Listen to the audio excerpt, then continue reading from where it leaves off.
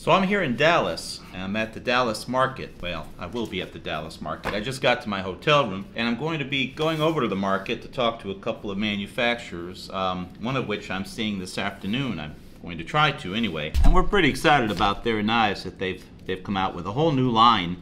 We've carried this brand before. It's I might as well tell you, it's Kangxan knives. And yes, they're out of China, but they make some really nice knives. We may want to get some for you, because they've got some nice stuff. I tell you what, I'm going to take you with me, so let's go to market and see what they got over there. Oh, cue the intro.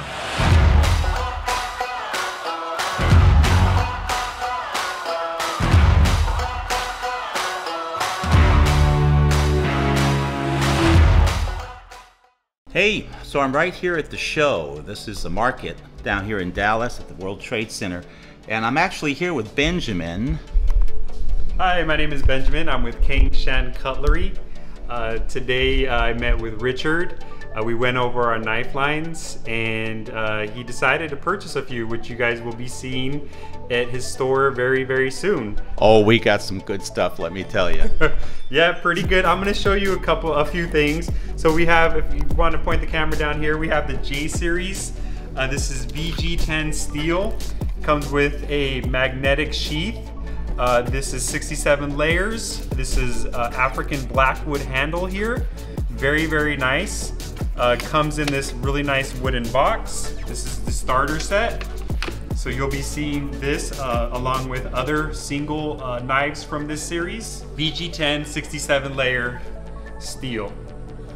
Next we have, this is our top knife here. This is a Thomas Keller Signature Collection. And I'm gonna take this out of the box here. Comes in an American walnut wood box. On the top you see the etched outline of the knife. You have Thomas Keller Signature burned on the corner here. It opens and closes with magnets. As you can see, makes for a great gift idea. Just the packaging itself. And the steel we're using on this is Swedish powdered steel, RWL 34 from Demasteel. So this lands at 61 on the Rockwell hardness scale. This Swedish powder steel has a lot of great benefits that I'm sure Richard and his staff will let you guys know all about. So that's the Thomas Keller Signature Collection. We have the S1 series. This one's made of German steel. These very nice knives. As you can see, the handles fully forged, as all our knives are, handcrafted. These are great knives, very affordable. This is our 6-piece set. Comes with the bread knife, the chef knife I just showed. We have a Santoku here. We have a utility and the paring knife. So, you know, that's a little bit of what Richard is going to be having in his store from Kangxan Cutlery. You know, we hope you guys like our knives. If you ever have questions, you can always reach out to, you know, Richard's staff and Richard, or even myself.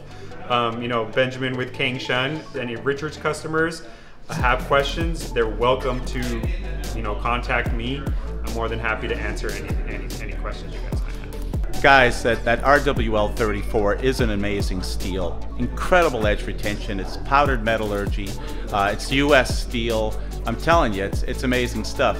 So I'm really excited about getting this line in our store. Pricing is going to be very nice.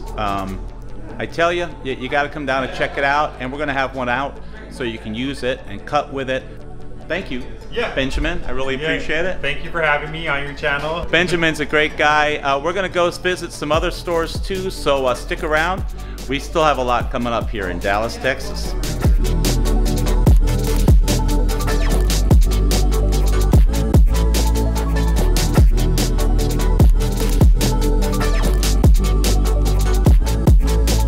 Hey guys, I'm here at the Kikuichi table. Let me tell you something, some amazing stuff. They're doing some just super fine work. If you like Japanese knives, especially the really high-end carbon steel, you know, a Japanese cutler sitting on the sand floor, you know, slowly hand-making a knife, Kikuichi is definitely it. These are some beautiful knives, but you know, I'm not the one to talk about these knives. Here I've got Harry. Nice Nice to see you, to Richard. see you. Harry is the expert when it comes to this. He's the guy who gets these into this country so we can buy them. So I'm going to let Harry talk about his knives. And you got to come by the store and see some of these things. Just the finest knives. They're amazing. So without further ado, I'm going to hand it over to Harry here and just hold the camera. So for those of you that don't know, Kikuichi is the oldest knife company in the world. Family history goes back to sword making in the 13th century. That is how old this company is. It's how long we've been in business. The family ancestors started out making swords. Then in the 1860s, when the then Emperor of Japan outlawed the samurai, no more market for swords, so they switched to making shorter swords for the kitchen. Like this knife. This knife is a hand-forged Damascus blade, meaning that the Damascus layers were made by hand by a craftsman who took pieces of steel and layered them together and heated them and pounded them out into this shape. It is a blue carbon steel blade. You can see on the back here it's a single piece that makes up the back of that blade. It is water quenched, and then it has an ebony handle with actual sterling silver collar pieces in it, and it is exquisite. This is a takohiki. Tako is octopus in Japanese. This would have been a knife that would be traditionally for cutting octopus, but many professional sushi chefs really like this shape for cutting their sushi and cutting their sashimi.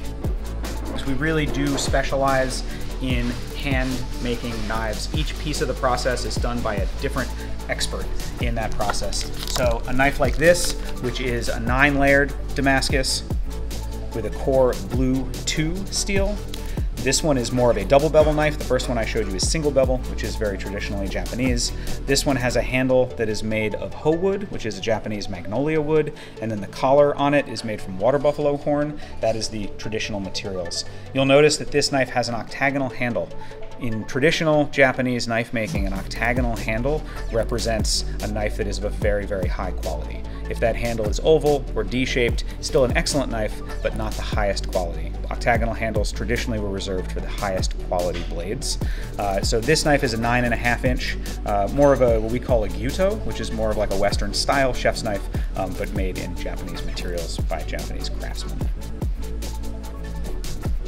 And these knives will be coming soon to Bear Claw.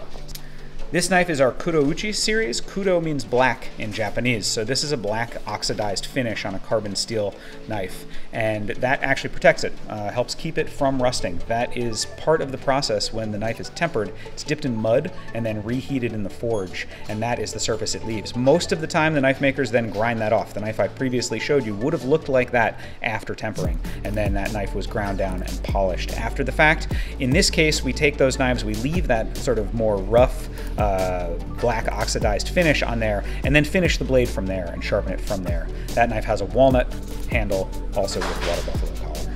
And then I'm gonna reach for my favorite knife that we have on the table here today.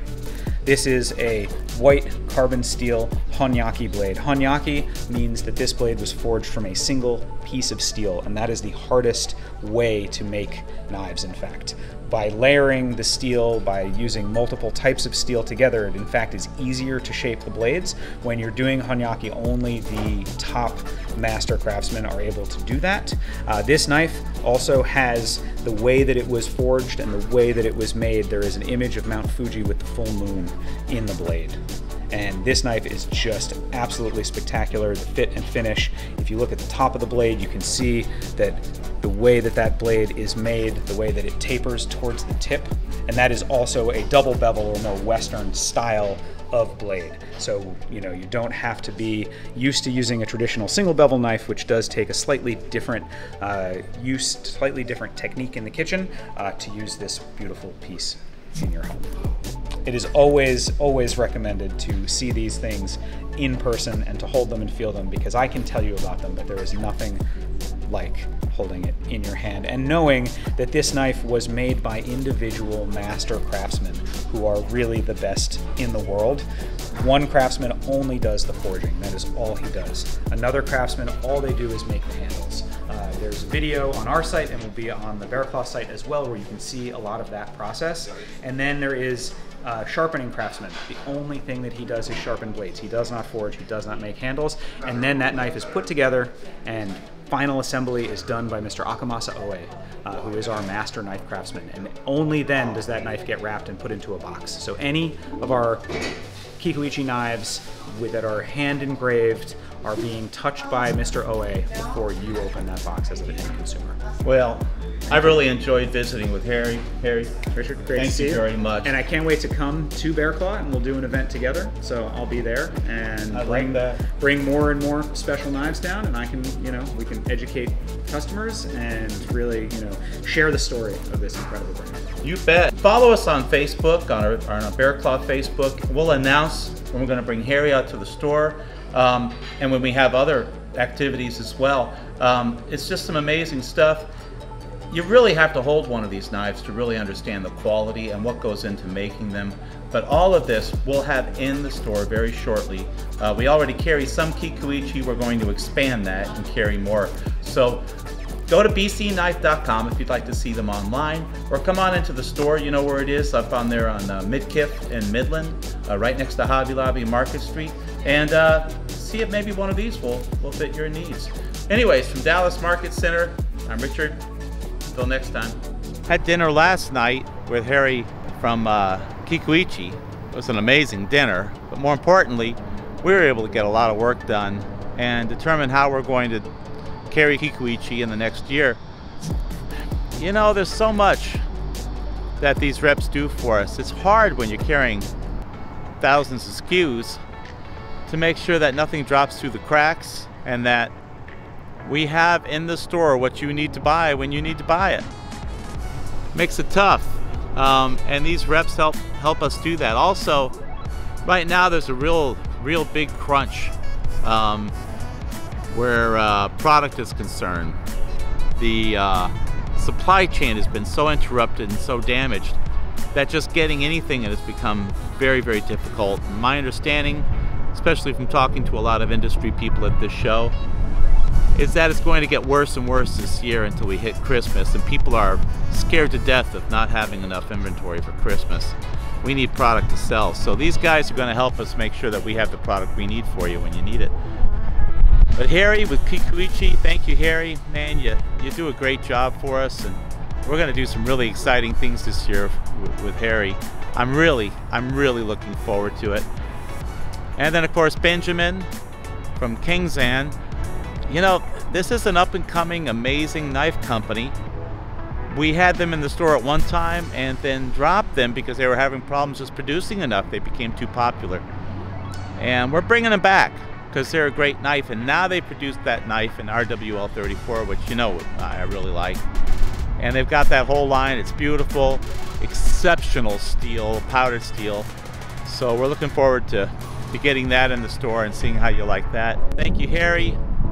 Thank you, Benjamin, for having dinner, discussing business, and developing that relationship, which I know will last for years and years. Like I said, Harry I've known for a long time, but Benjamin, he's new, and I'm really excited about some of the things we could do together. So thank you guys, and thank you for watching this. Do me a favor and go down into the subscribe and hit the subscribe button, hit the bell, select all, and then give us a thumbs up. It helps us with the YouTube algorithm. We get recommended more, and that's the life of the whole YouTube thing. I need your help doing that. Also, make a comment. If you like what we're doing, you hate what we're doing, whatever. Make a comment. If you have recommendations on future videos, let me know. Let me know.